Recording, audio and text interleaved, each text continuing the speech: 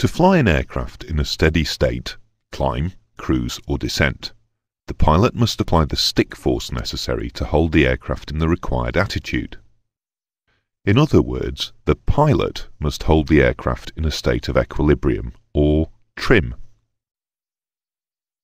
The stick force the pilot may need to apply to maintain equilibrium can be quite high, and all human beings find it impossible to maintain a constant stick force for more than a few seconds.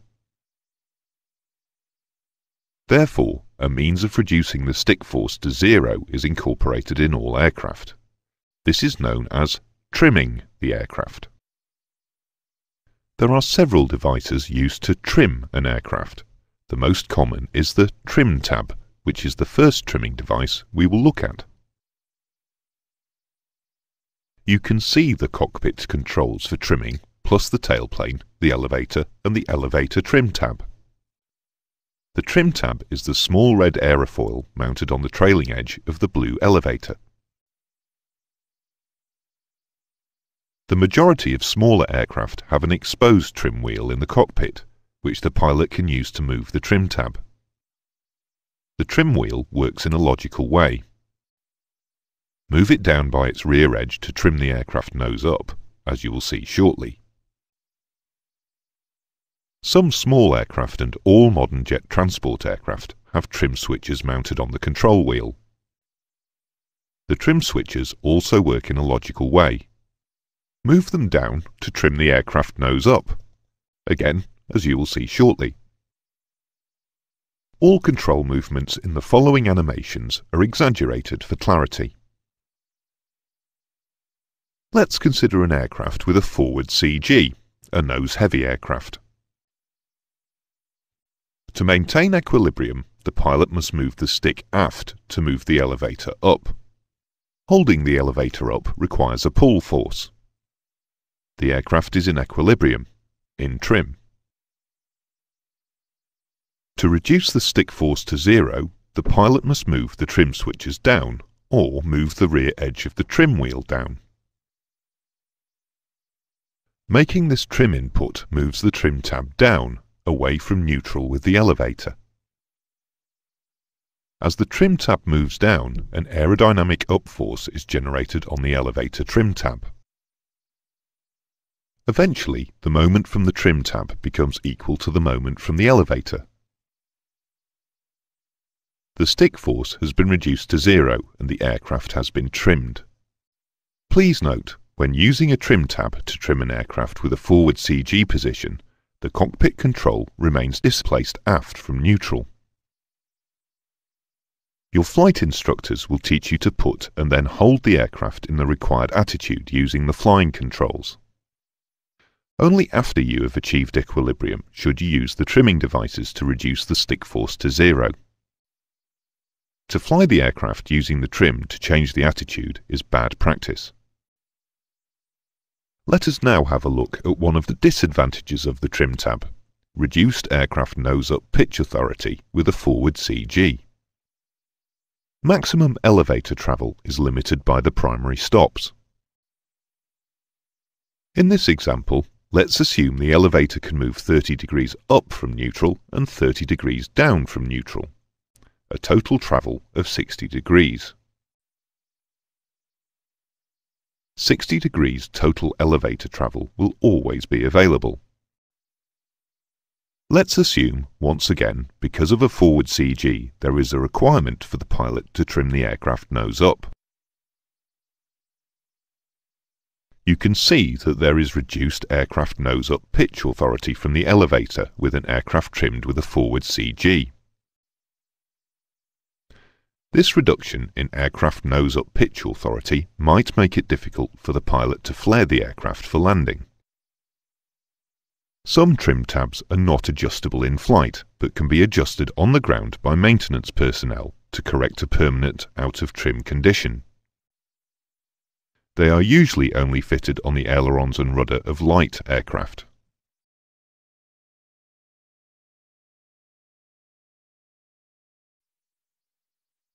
When the early jet transport aircraft were being designed in the 1950s, it was found that an elevator trim tab did not provide enough pitch trim authority for the increased speed range and CG range required. So an alternative method of pitch trim had to be used, the variable incidence trimming tailplane. The variable incidence trimming tailplane is still in use on today's jet transport aircraft. You can see that the trim input controls in the cockpit are the same, but now pitch trim is accomplished by changing the incidence of the whole tailplane. As before, for pitch control, an elevator mounted on the trailing edge of the tailplane is still used. For pitch trim, the incidence of the tailplane is changed with the screw jack. The screw jack is mounted inside the rear fuselage and is driven by motors mounted on a gearbox at the base of the screw jack. Once again, we will consider an aircraft with a forward CG, a nose-heavy aircraft. As before, to maintain equilibrium, the pilot must move the stick aft to move the elevator up. Holding the elevator up requires a pull force. The aircraft is in equilibrium, in trim. To reduce the stick force to zero, the pilot must move the trim switches down. Making this trim input drives the screw jack, which in this case decreases the incidence of the tailplane. Please note that while the tailplane is trimming, the elevator is being returned to neutral. The decreased incidence of the tailplane has replaced the downforce from the elevator. The aircraft is still in equilibrium, but with zero stick force. The aircraft has been trimmed. When the trim position is reached, the elevator is fed with the trimming tailplane. The cockpit pitch control has also been returned to its neutral position. Let's now have a look at the advantages of the variable incidence trimming tailplane over the trim tab. The first advantage is that compared to a trim tab, it is much more powerful and has the ability to trim for larger CG and speed ranges. However, there is a drawback associated with the increased power of the variable incidence trimming tailplane. If the tailplane were to change its incidence without being commanded, the pilot could not stop the aircraft from pitching out of control because the elevator is much smaller than the tailplane. This is known as stabilizer trim runaway, and safeguards have to be incorporated in the design to prevent it. Firstly, there is a mechanical brake inside the gearbox which engages and immobilizes the screw jack whenever a trim command from the flight deck is absent. This prevents the airflow from moving the stabilizer. Secondly, there are two switches on the control wheel in the cockpit. The switches are mounted side by side and are easily moved together by the pilot's thumb when required. The switches are wired in series so that if the contacts of one switch do not break the circuit when the pilot releases the switches, the other switch will break the circuit to stop the trim from running.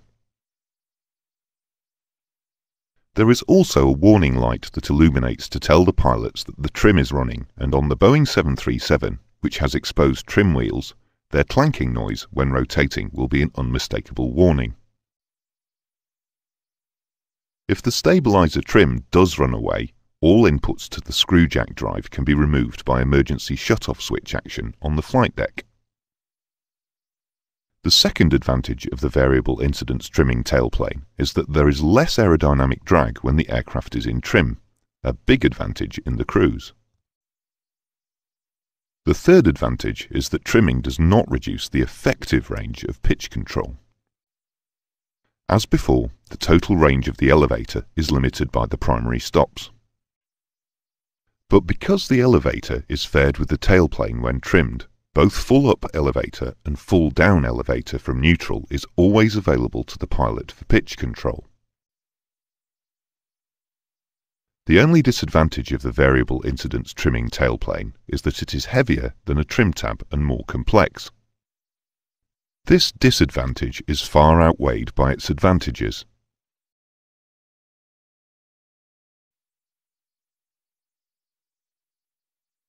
To maximise aerodynamic efficiency in the cruise, reducing the trim drag to an absolute minimum will significantly increase the distance that can be flown using a given amount of fuel.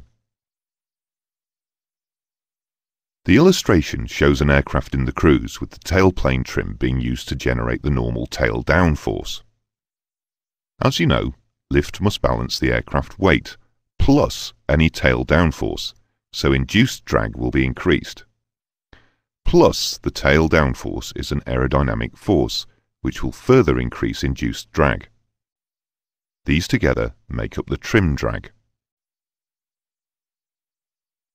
We have seen that the variable incidence trimming tailplane gives less trim drag than the trim tab. Now we will consider the benefit from moving the aircraft CG in flight. In this case, we need to move the CG rearwards.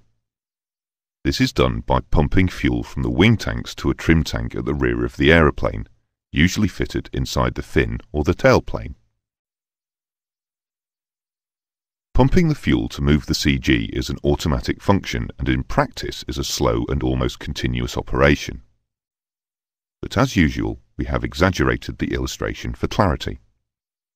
Please note that the trim switches are not being used, but the tailplane is changing incidence to maintain equilibrium as the fuel is being transferred from the wing to the tail, another automatic function. With power flying controls, there is no feedback of aerodynamic forces to the cockpit controls. The stick forces are generated by the artificial feel system. Therefore, when the aircraft is being trimmed, the trim system will have an input to the artificial feel system that reduces the stick forces as appropriate. We have now reached the end of our study of flying controls. Please feel free to review the lessons as many times as you like, because they contain a lot of detail in which the examiners are interested.